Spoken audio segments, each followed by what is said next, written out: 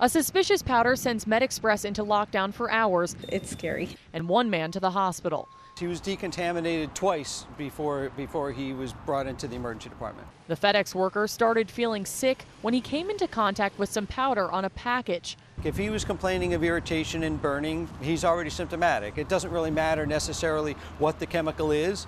We treat the symptoms the same way. The man was decontaminated once at MedExpress, then again at Cape Coral Hospital. But luckily, he was the only person who got sick. When I opened my window and glanced over there was a whole bunch of ambulances, but then people came in with hazmat suits, and I said, what's going on? The hazmat situation left 20 people stuck inside MedExpress on Southwest Pine Island Road and shut down the neighboring Xfinity store early. Biggest concern is contamination, that you get to the hospital and you have no idea what it is, especially when you have children at home. I mean, it just starts spreading like wildfire. Crews say an airborne substance would have been worse. Now they're left trying to figure out what that powder was. But if it had been airborne, then it could have been passed on between a number of other people. But since it was not, everybody's going to be okay.